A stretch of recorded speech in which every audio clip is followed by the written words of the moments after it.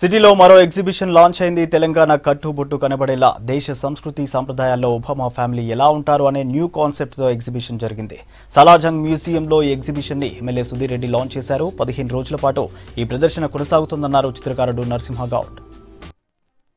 చాలా అద్భుతమైన తెలంగాణ సాంప్రదాయాన్ని సంస్కృతిని ఉట్టిపడే విధంగా ఆయన ఆర్ట్ గ్యాలరీ ఈరోజు స్టార్ట్ కావడం జరిగింది.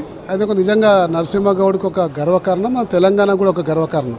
సలార్జంగ్ మ్యూజియంలో మనకు అవకాశం వచ్చిందంటే ప్రతిభ ఉంటేనే అవకాశం వస్తుంది. రాబోయే రోజుల్లో ఇంటర్నేషనల్ మరియు జాతీయ అంతర్జాతీయ దగ్గర కూడా వారు ఈ ఎగ్జిబిషన్స్ పెట్టి వారి కళనంతా కూడా దేశానికి ప్రపంచానికి కూడా చాటి చెప్పాలని చెప్పేసి ఈ సందర్భంగా కోరుకుంటూ, తొందరలో అతనికి మంచి భవిష్యత్తు ఉంటుందని చెప్పేసి ఆశిస్తూ, వారిని కూడా నరసింహగౌడ్ గారు కూడా తెలంగాణ సంస్కృతిని ఇదే విధంగా దేశానికి ప్రపంచానికి చాటి చెప్పాలని చెప్పి కోరుకుంటున్నాను.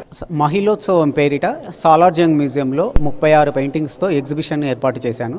ఇక్కడ కాన్సెప్ట్ వచ్చేసి ఇందులో ఒబామా ఫ్యామిలీ, ఇప్పుడు మీరు చూస్తున్నది ఒబామా గారి భార్య ఒబామా మిషెల్ తెలంగాణ సాంప్రదాయ దుస్తుల్లో ఉంటే ఎలా ఉంటుందని వేశాను. మన భారతదేశము ఎన్నో కళలకు, సంస్కృతికి, సాంప్రదాయాలకు పుట్టినిల్లు.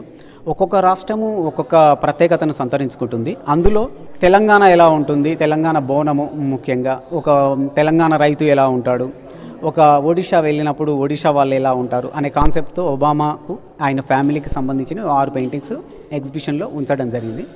ఈ ఎగ్జిబిషన్ ఈ రోజు నుండి అంటే 25వ తారీఖు నుండి మార్చి 10వ తారీఖు వరకు సలార్జంగ్ మ్యూజియంలో ప్రదర్శనకు ఉంచడం జరుగుతుంది.